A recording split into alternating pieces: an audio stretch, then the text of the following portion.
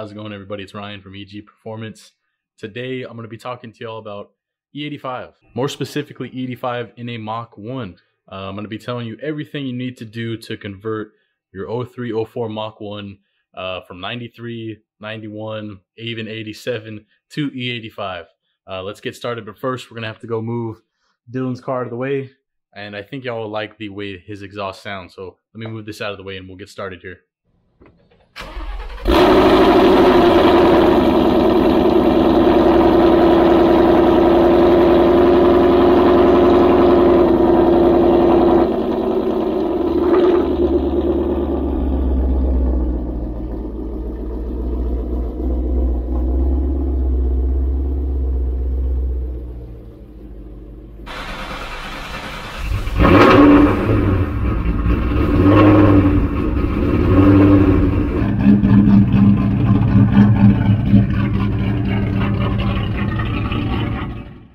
That chop never gets old, man. All right, we're gonna drive to a little spot here and then we'll get this video started.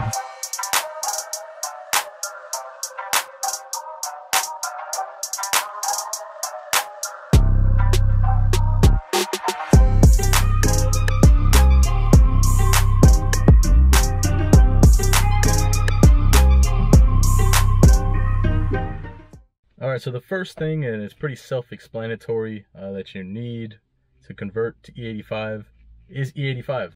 You want to make sure that you have E85 in your area that's readily available for you. You don't want to be in the middle of nowhere with 10 miles to E and nowhere to fill up. So that's the first thing you need to be aware of. Make sure you have E85 available in your area. Now let's get into the parts that you need for E85. The first thing and the most important thing you're going to need is 47-pound injectors. Now this is the LU47. That's the part number, and this is crucial for an E85 conversion. You really can't get away with doing E85 the right way without these injectors. Now paired with that, you're going to need a fuel system, and more importantly, a fuel system that's E85 compatible. I have one listed up here from Dashworks.